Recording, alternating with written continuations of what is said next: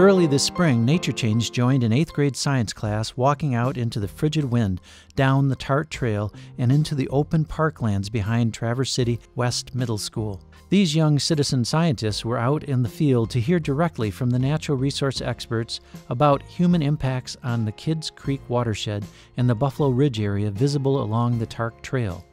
Science teacher Tara DenHerder is guiding her students on a voyage of discovery about the natural sciences and human impacts on our environment. And these students are sharing what they learn through a community service project. Watersheds are a benchmark in our state curriculum. So teaching the students about where water is located, how it affects us, how we affect the groundwater, the water around us, all of that is something that we're supposed to teach. So creating some informative signage that could be posted along our campus would benefit all parties. With the goal of creating permanent interpretive signage as lessons for the whole community, DenHerder asked the Grand Traverse Stewardship Initiative to help organize the project and provide access to experts. Here's Michelle Handke, the coordinator of the Grand Traverse Stewardship Initiative. The students for this project are they're creating signage for along the Buffalo Ridge Trail and the Kids Creek trails that are located near Coles, the Great Wolf Lodge, West Middle School, and the YMCA. And so there are many different property owners that are involved with that kind of project. And then it's very important that we aren't having students just do projects or create signs just to do it. They're doing it for a purpose. They're meeting a need. And so that's where they sit down with those partners and they talk to them and figure out what is the need for that area. Ultimately, the students divided into 4 groups to design and create 4 attractive educational signs under the guidance of experts from the Grand Traverse Conservation District, Northwest Michigan Invasive Species Network, and the TART Trails. Right away, having community partners and knowing that there's going to be a larger audience increases their engagement. It's highly motivating for the students to know that their work will be a legacy. They're way more tied into how their actions are affecting the water that's around us and what can be done. What are some possibilities? What are some responsible ways to steward the water in our area?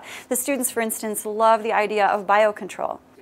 Nature Change asked a number of the students about their group projects during one of the work sessions. We asked Isaac Hyatt why the class designed an interpretive sign about invasive species. I don't want them to wipe out our native species. This is their home.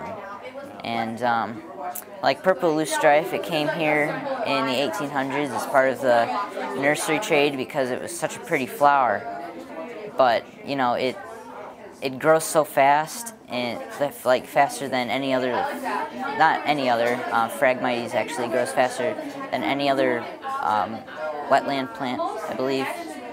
And, it's invasive, and it doesn't, purple loosestrife doesn't provide good shelter or food source for any of our native species. Sierra Kreiner, Aaron Ward, and their group of students worked on a sign that will provide historical context about the buffalo farm once run by the Olson family. We actually talked to a representative from Olson Foundation, and she talked to Jerry Olson. So she said that their motto they like to go by is helping others help themselves. So I think that our sign and many of the signs portrayed that a little bit, like helping, getting outside and helping the environment and recreation and stuff. Here are Mackenzie Westrick and Amalia Gaines explaining what will be on the history sign. And we are doing the history. So we're saying how they founded the farm and how it was run and how it created and changed part of our community here. We asked Lainey Trubiroha and Ansi D about their group's goals for this project. Our goal is for people to just be more aware of their natural surroundings and how they're affecting it and how it's affecting them. And just getting more aware of what's happening with our ecosystems and all the habitat loss and the invasive species and the reoccurring problems that we can help prevent. We also asked many of the students what sorts of things they were learning. hopefully, if you saw our sign, you would walk away with a better understanding of invasive species and some of the things we're doing to get them under control. With biocontrol beetles, Galaricella calmariensis, and Galaricella pusilla. They are part of a biocontrol to get purple loosestrife under control. I would say how much wildlife there is within Traverse City, like the different species that grow here. I wouldn't have guessed how many that like we can find in like everyday trails or just around the town. Yeah, and I would say how diverse like our ecosystems are, and that I never thought Traverse City was like urbanized, but how like our buildings have broken up natural things. We've been working so hard on this project over the past few months, and it's something that we've devoted our time and our research into, and I think that once it's finally out there, we'll really feel that rush of accomplishment of we did this, we made this, we're the reason this is here.